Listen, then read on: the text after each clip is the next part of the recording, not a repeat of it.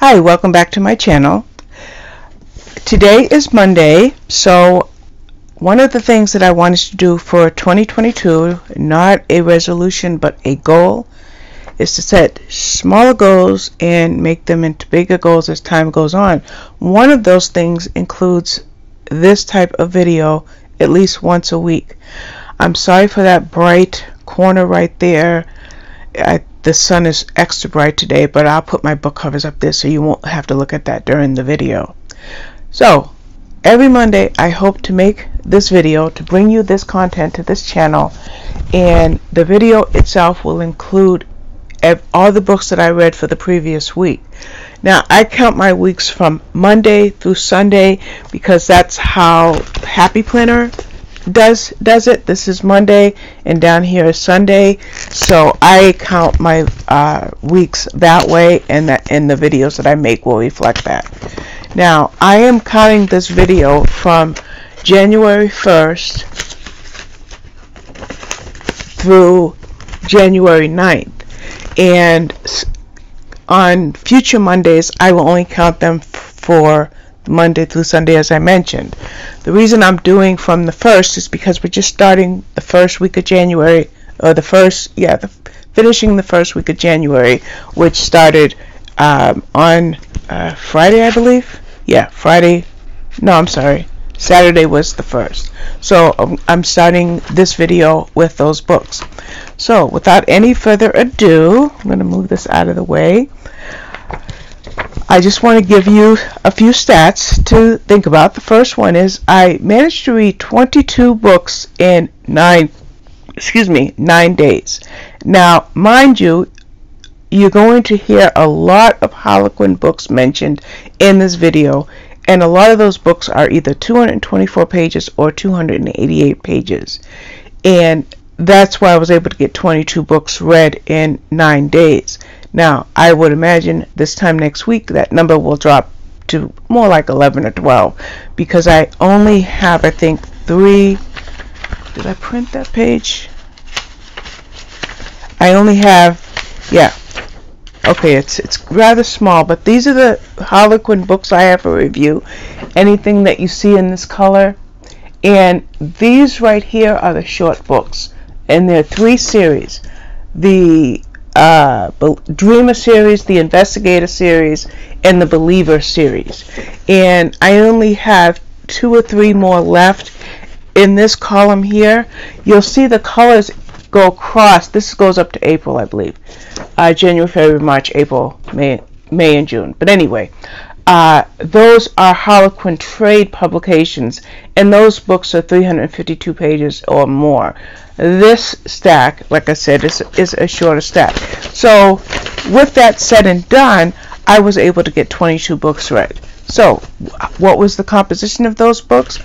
There were 2 audiobooks, 1 library book, which was a Kindle book, and I believe 19 e-arcs or galleys, advanced reader copies, which were all Kindle books. Now, how do I get so many books read when some of my friends see me on Zoom all the time? I didn't bring it in here, but I think I have one over here. I just get one of these. I have these earbuds, these wireless earbuds. And what I do is I put one earbud in, and I have the book playing, and if someone needs my attention or something in the conversation catches my attention, I just swipe my screen, which pauses it, or I press pause, and I go back and forth. Another thing I do is I read when I first wake up, and I read when I go lay down at night. So I get these books read, and I get these reviews written. Granted, I have a lot of reviews to write, but I've already started the draft process, and the draft process for review books, for most of them, include excerpts. So I have to use HTML language in order to make those excerpts come into a box. So while I'm doing some of the things that I do every day, I'm doing all of these drafts. So I may have 20 or so drafts on my blog that will eventually post. Like today, I posted a review at 4 a.m. Well, I was asleep at 4 a.m., but weeks ago I wrote the review, put it as a scheduled review, so it went up today. That was The Siren of Sussex by Mimi Matthews. Alright, now let's talk about the books that I read. The first book was the longest book. It was 704 pages. It was The Starless Crown by James Rowlands. Now, The Starless Crown was an audiobook ARC, or an audiobook galley that I received from NetGalley. And I got this book as a widget from the publisher. A widget is when a publisher or publicist contacts you and said, hey, we have this book. Are you interested in it? If you are, click the link below and here you go. So The Starless Crown was one such book. Now, it was sci-fi. I don't read sci-fi much at all. I think in 2021 I read 2, maybe 3. The previous year I think I read 2. So I don't really read sci-fi. And of all the genres that I read, it's pretty much my least favorite of genres that I try to read a little bit of each year. So this was basically about a dangerous journey that was started with a young girl who was mostly blind, and she had a second sight, and she could foretell that the world was going to end by an apocalypse. Because of this, she was hunted and with a pretty much a death sentence hanging over her head, and her battle to stay alive and to save the world.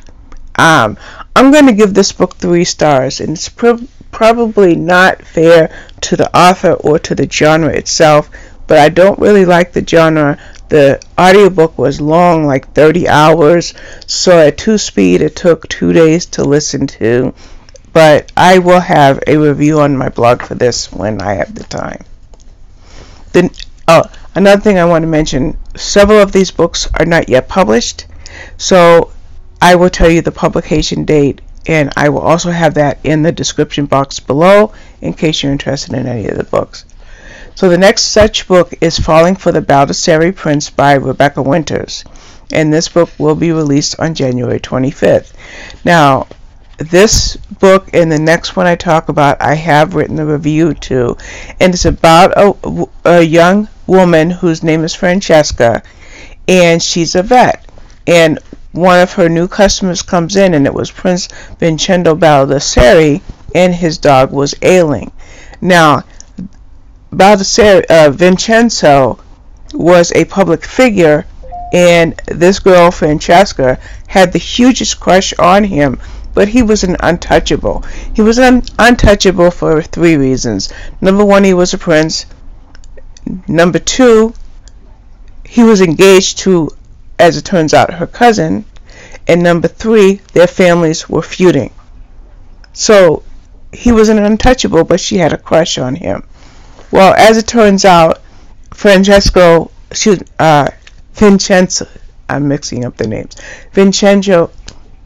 Vincenzo tells Francesca, listen, my family and her family made this marriage vow or pact, and there's no love involved. What's more is, the girl he was engaged to broke it off anyway. It's just a matter of his high status as a prince that presented a problem, proving that he did not want to marry this other girl. And all along, Francesca and Vincenzo started to have strong feelings for one another. Very, very nice story, and I give that one 4 stars. The next book also comes out on January 25th. It's A Proposal in Provence by Donna Alwood, and this is about a girl named Anemone Jones, and she's a PR assistant to a family called the Pembertons. One of the members of this family treats her really badly, the other girl is kind of like an ice queen to her, but it really comes to no surprise. And the reason why is it turns out that she's a half sibling to the Pemberton adult children. Their father had an affair, and she was a product of that affair, and now their father has died, and he wanted her included in the inheritance and in the will. And so at least one member of the family from the beginning didn't like the fact that this no-name person is now going to receive what would ultimately end up being millions of dollars as a child that was a product of an affair. One of the there was somebody named Philip LaRue who worked for the Pembertons and who would have been her boss, but he had something else going on in Greece, so she agrees to go to Greece to work for him, and now she's got to reconcile her past, the connection to the Pemberton family, and her boss Philippe, in that they have feelings for one another. I thought it was a really, really tender story, and in my actual review I wrote, this ended up not being a case of the sins of the father being cast on his child. I don't know why I thought of that phrase, but she never got to know her father. She was not responsible for his actions, and I like how everything came together. The rest of these books I talk about, I have not yet written reviews. As mentioned, I'm working on all the drafts. The Shoe Diaries by Darby Bayham is the next book, and that also comes out on January 25th. And this is basically Reagan Ray Doucette, who has a coveted career in Washington, D.C. She's almost laser focused on that. But the thing is, she is a shoe queen or hoarder or whatever you want to call her. And she has a shoe closet with every type of shoe. The higher the heel, the better. And she also has friends who have a love of shoes. So shoes kind of take precedence over the romance that develops in this book. It's kind of like a show I've never seen, but you kind of think of Sex and the City, one woman with two friends. So in this book you have three friends, but they're black, and that's the difference. And their little quests for love, and she does find love. I really liked it. I don't know what I'm probably going to rate it a 4 when I get that review written. Okay, we're going to move on to a classic that I read, which was Death on the Nile by Agatha Christie. Now, I wanted to read this book because I found out that there's going to be a movie with Kenneth Branagh playing Hercule Poirot. And I love Hercule Poirot. I read dozens and dozens and dozens of Agatha Christie books as I was growing up, and he was my favorite detective. And now this is about a cruise along the Nile, and someone has been shot, a young woman, and now Hercule has a very small group of people who one of them is a murderer. At least one of them is a murderer, and his job on finding out said murderer. So I can't wait to see that movie. The next book I read was A New Foundation by Rochelle Ehlers. Now, the reason I read this was my one library book. I had Christmas at the Chateau for review, which was the second book in the series. So I thought I would go ahead and see if I would want to read the first one. And I'm really glad that I did. And it was about a woman named Sonia Rios Martin who was able to get away from an abusive marriage, and she now finds herself attracted to her new boss, but she has that baggage of her previous marriage, and he also has baggage, and their trials to find their way to love. I probably will rate this a 5. It was really good. I don't know that I'll review it on my blog because I wanted to just have the background story for the second book. That second book is Christmas at the Chateau. This book has already been released, I think, November 28th. And this was about a chef, Viola, because the man that she became attracted to called her Viola, like the instrument. Oh, I'm getting it backwards. She said it's not pronounced like the instrument, so I'm not even going to keep trying to play with that name. But anyway, she has an attraction to her family estate's caretaker. Does he feel the same way, and will anything happen between the two of them? That is Christmas at the Chateau. I did enjoy it, but I liked the first one better. The next one I read was New Year's Kiss with a Cinderella. There was a young woman who had never been kissed, and her resolution was to be kissed at least once before the bell dropped or the ball dropped. That was her goal. Her friend kind of put her up to it. Well, she was at this... no, I'm mixing up books. Anyway, let me take this back. I will talk about that book later. She's at a ball, like a party, and she kisses a handsome stranger. Okay? Like I said, I just mixed up another book. That was it. She kissed him. New Year's, whoa, it's New Year's, and that was it. She goes on to work. Life is normal. Well, she was a nurse practitioner, and a new doctor came on scene, and as he's being introduced to the staff, they lock eyes. It was the man she kissed at New Year's. Okay, so how do they get past the fact that they both really, really remember that kiss? I really, really liked the story because it wasn't just about their romance.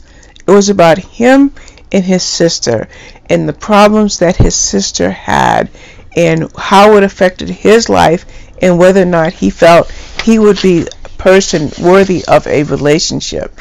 This is definitely going to get 5 stars because I loved that story. I loved the drama behind the problems that his sister had, and I was more pulled into that and understood the dynamic as far as it affecting the conflict of him falling for this nurse practitioner. Really, really good book. Excellent book. The next book I read was The 5-Day Reunion by Mona Shroff. This one comes out on January 25th. And this was about a law student named Anita Virani who hadn't seen her husband since their divorce. But his sister is getting married. And their grandfather had previously had a heart attack. And they'd never told the grandfather that he had gotten divorced. They're prominent, high society. They live in India. They're very, very affluent. And if the family felt, the young man's mother felt that if her father knew that her son had gotten divorced, it would have broke his heart and it would have put a bad name on the family. Well, as mentioned, his sister was about to get married, so the mother comes up with a plan. Let's bring your ex-wife here. They had the Indian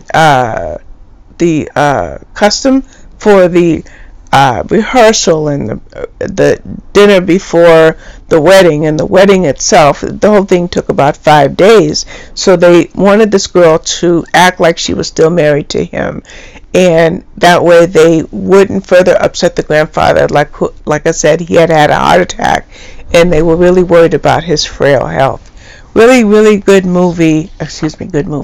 Really, really good book about how they fell back in love, or maybe even realized they never fell out of love to begin with. As a matter of fact, we find out even why she left him and why they got divorced in the first place. Alright, now I moved on to Little Girl Gone. Now remember, I'm reading Harlequin books. So that was, I think, the Harlequin romance. Now we're moving into the Harlequin Investigator series. The first one I read was A Procedural Crime #1, first book in the series by Amanda Stevens. This one also came out, I believe, November 28th. And this is a young girl who had been, I won't say necessarily kidnapped, but had disappeared. So we have Thea Lamb as a special agent of the FBI who's looking for this little girl. She's working with her former FBI partner, Jake Stillwell, and their relationship starts to grow despite the tragedy of the little girl that's missing, but also it deals with the past and how she's still trying to reconcile her past. And something had happened that broke them up in the first place, and whether or not they'll be able to get past that in order to find their way to love. Really good story. Gonna get 4 stars. There is a new book that comes out in a few weeks, John Doe Cold Case. That's the second book in the series.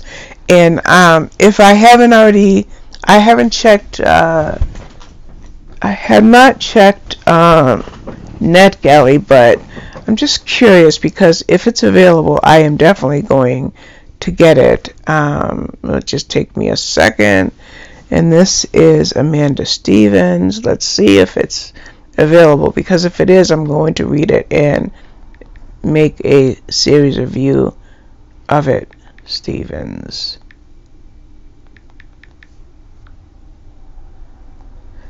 And no, John Doe Cold Case. Okay, so no, it's not available yet. But should it show up on NetGalley, I'll grab it because I am auto-approved and I'll read it. Then we move, and that was a 4-star, but the next one is in An Operative's Last Stand by Juno Rushdan. It's the 4th book in the Fugitive Heroes Topaz Unit series. I have not read the first 3 books, but I'm telling you right now, this was definitely a 5-star book for me. This was a kill squad that's coming in because there was a someone named Hunter Wright who was being hunted by his former CIA, and now they want him dead. And then there's the deputy director Kelly Russell, who seemingly is one of those who wants Hunter dead. This book started off at a fast pace. It never let up for 1 second. I mean, I think I read this book in like 90 minutes to less than 2 hours. It was just excellent book. Loved it. I like Juno Rushdan. I've read a couple of her other books, and I may even go back and read the first 3 books in the series. Another thing about it is Hunter is like all of his previous friends that worked for the CIA. They had found mates, and now he might have that very chance. This video is running long, so let me get to the next one. Undercover Canine Cowboy by Addison Fox, the 4th book in the Midnight Pass Texas series. It comes out on January 25th, and this is about trying to stop a drug epidemic in Midnight Pass. It's about another FBI agent, and it's Ryder Durant, who tries to do what he can, and he's trying to set a trap with somebody named Arden Reynolds, and there's a canine involved, so you should see a picture of a dog on the cover. Really, it was a good book. Not as exciting as the one that I had just read before this one, but it was a good book. I will get the review written. There were 3 other books: The Cowboy's Deadly Mission, Under the Rancher's Protection, and then this one was the 3rd one, Undercover Canine Cowboy. I wrote down number 4 up here, but obviously it's number 3. Then I read His to Defend by Sharon C. Cooper. And this was really, I was wondering how this book was going to turn out. There was a woman, her name was Amina Kelly, and then there was Sergeant Maxwell Layton, and they met at a party, and he was with his best friend, and they liked each other, but his best friend also liked her, and it looks like she apparently chose his best friend and married his best friend. Now, Maxwell was a cop, and her husband, Maxwell is a cop, and her husband was a cop. Well, her ex-husband gets killed. Well, little did Max know that Amina and her husband, they were already divorced before he died. And there was a lot of drama leading up to the fact that Maxwell and Amina really liked each other from the get-go, and they still liked each other. But where could that go? Where could that possibly go, considering she married his former best friend? What led to her ex-husband's murder, and how could these two possibly fall in love? I haven't written this review, but I'm probably going to give it 5 stars because I like the drama in this one. I really did like it, so it's probably, like I said, it's going to probably get 5 stars. There's another 5-star book coming up. This is If You Ask Me by Betty White. Now, Betty White wrote this book. This was her 6th book, and she wrote at least 7, and she narrated 2 of them, and this is one of the ones that she narrated. Now, I read this book the day that I found out that she had passed away. So it was bittersweet hearing her narrate her own book and talk about certain shows that she was in, her love of writing, her hatred of technology, I didn't know that, and more importantly, her great, great, great love of animals. I did not know that she was such a champion for animals.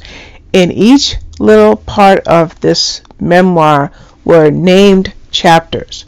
Like every chapter had a name. What I liked about this one was there was at least 2 animals that she had run across. One was Coco, and how these animals affected her and how they touched her. Another thing I liked about this book is she had a publicist, but the publicist would earmark certain fan mail, and she didn't do anything electronically. This was all in paper, and the publicist would put certain stacks of mail that Betty would read. Every day she would read a lot of her own fan mail and respond to as many as she possibly could. Obviously 5 stars, and I probably will hunt down her other books and read them as well.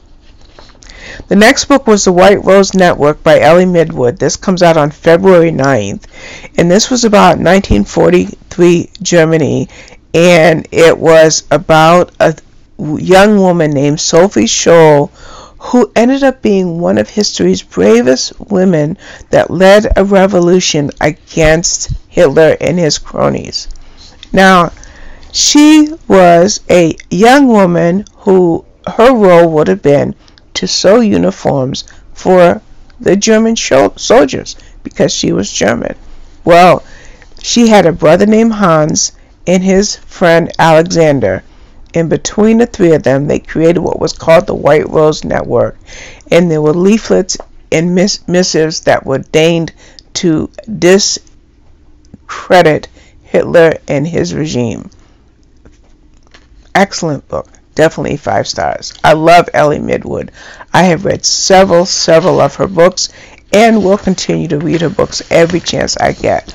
Now, I did research this young woman, and I also researched the White Rose Network, so I have to give accolades to the author for developing this incredible story, a fictional story based on a true person. I love when authors do that, and Ellie Midwood does it very, very well. The next book I read was The Sapphire Cove by Sophie Anderson. This one doesn't come out until February 18th. Now, this was about a young woman who, as a little girl, she discovers that she had a half-sister. She finds a photograph, and she finds out something about her family. Who is this sister, and where is she? So that's part of the story. The other part of the story is one of the 2 girls had kidney failure and needed a kidney transplant. Would these half-sisters be compatible, and would the kidney transplant work? So it was a little bit of the past and a lot of the present in this book. Very emotional story.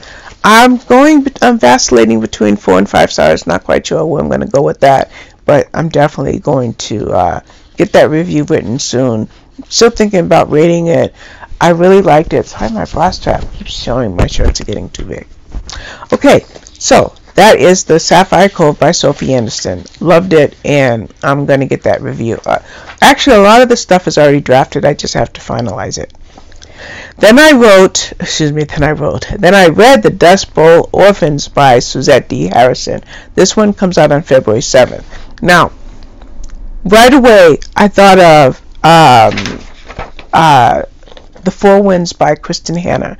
The Dust Bowl in the 1930s, and I'm going to pop up a few screenshots of what the Dust Bowl looked like during that time. A really, really incredibly devastating dust storm that happened in the 1930s.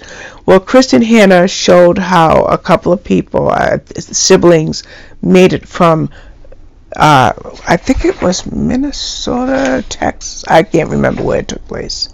Oh my goodness, I should remember where it took place. Oklahoma, 1935, Oklahoma. In Kristen Hanna's book, they trekked all the way from Oklahoma to California, the land of, just the land of plenty. In this book, the two girls also trekked from Oklahoma to California. The difference is, these were African American girls in the 1930s. And so therefore you know what prejudice was like during that time. I mean, incredible prejudice.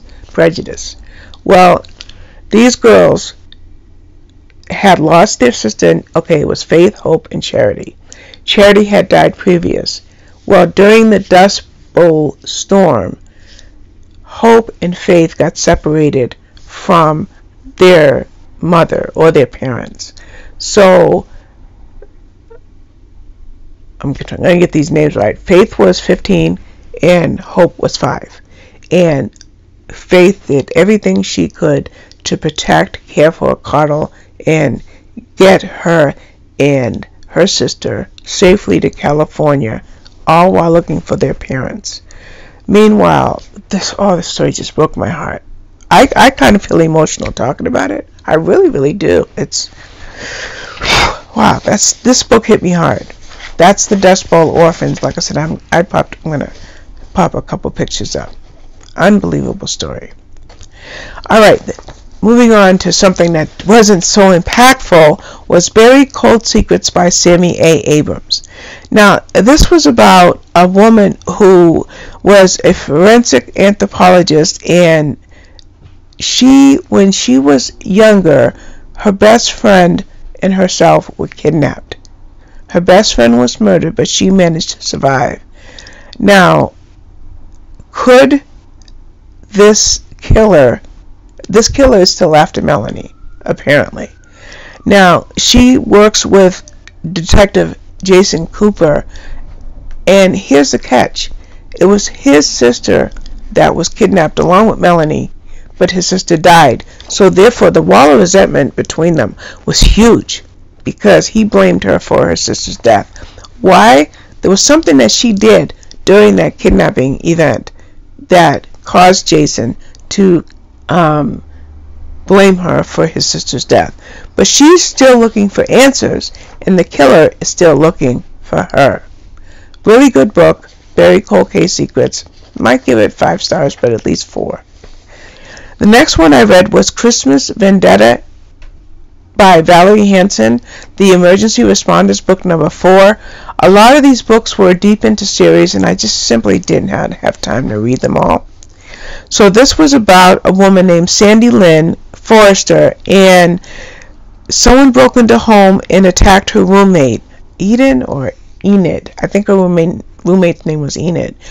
Enid now ends up in the hospital, and the thing is, it turned out that the person that attacked Enid thought they were getting Sandy Lynn, and once the attacker realized it wasn't Sandy Lynn that he almost killed, now Sandy Lynn is a target, and somehow or another he's determined to kill her. So someone that she works with is somebody that she really, they were high school sweethearts. His name was Clay Danforth, and now Clay is trying to save her life. This book might get 3 stars, and the reason why is because how many attempts on someone's life can one book have? I'll just leave it like that. Then I read Her Christmas Dilemma by Brenda Minton. I'm sorry I said that wrong. And this one was about Clara Fisher, who comes home and she's now becomes a housekeeper for Tucker Church, who has a niece that he suddenly has custody of for who knows for how long. Now, Clara has her reasons for being where she is during the holidays, but she plans on moving on with her life. And she was a victim of a huge tragedy, and now she takes on this temporary job as a housekeeper. Thing is, she doesn't have any skills, and the one skill she truly lacks is cooking, but yet she's serving as a housekeeper. And so obviously her and Tucker fall in love, but not without its challenges because of the tragedy that befell her before she met up with him and moved into the town. So it's a matter of how long will she stay, what about her present circumstances, and where will she go from there. Really good story. I loved it. I love the teenager. I love that drama, that side story of the teenager and why she was with Tucker in the first place. Really, really good story. I'm almost at the end. I am. Then I read Opening His Holiday Heart by Renee Ryan. This is the third book in the Thunder Ridge series. The first two books are Surprise Christmas Family and The Sheriff's Promise. And this is for Mayor Sutton Wentworth, who was determined to win a contest of the best decorated town. The whole town cooperated with this huge holiday decoration, except for one shop, I think a coffee shop. Casey Evans was like, nope, not going to decorate. As a matter of fact, he was called Ebenezer Scrooge at least 3, maybe 4 times in the book. And they were former high school sweethearts, but something happened on her 18th birthday that split them up. And now she's the mother of a young son named Toby, and the drama is what is going to happen with the fact that Casey and Sutton is the mayor, the woman, Casey is the man. Why is he a Scrooge? Why does he hate Christmas? How does he really feel about Sutton? Where does Toby play into it, the little boy? And it was a really good story. Probably going to give it 5 stars. The last book that I read was Nursing Her Amish Neighbor. This was the 6th book. I don't think I wrote down. Oh, I did. Let me give you the other ones. Second Chance Amish Bride, The Wedding Quilt Bride, The Promised Amish Bride, The Amish Widow's Heart, A Secret Amish Crush, and this one, Nursing Her Amish Neighbor. Now, this was about a young Amish man who had been involved in an accident where his younger brother got killed. And now he is in a wheelchair, scar on his face, or his cheek, I believe. And now Miriam Stolfus is looking after him. She was a kind of like a physical therapist, not, fully professionally trained, but yet quite skilled. So the question is, can she reach him and deal with Matthew? His name was Matthew King, and the trauma involving the loss of his younger brother, the fact that he is not really responding well to therapy, and how they fell in love. Really, really, really, really sweet story. Amish romance is one of my favorite subgenres. So I believe that brings me to the end of this very long video, but there you have it. That's 22 books, and here's my cat knocking things around. I guess you get to say hi to Toby, who just is determined to ruin the end of this video. But say hi to everybody since you knocked everything around. So that ends my video with 22 books, and I did want to tell you the stats. If I didn't already do it, I think it was 5,000. There he goes. Okay. Let's just do one more thing before we go. That was 6,034 pages in 9 days, which was 274 average pages per book and 670 pages per day. Just wanted to say that. Alright, thank you. Bye. I'm just going to throw this in at the end of the video to say that all the books, the release dates, and the Amazon links will be in the description below. Alright, thanks for watching. Bye-bye.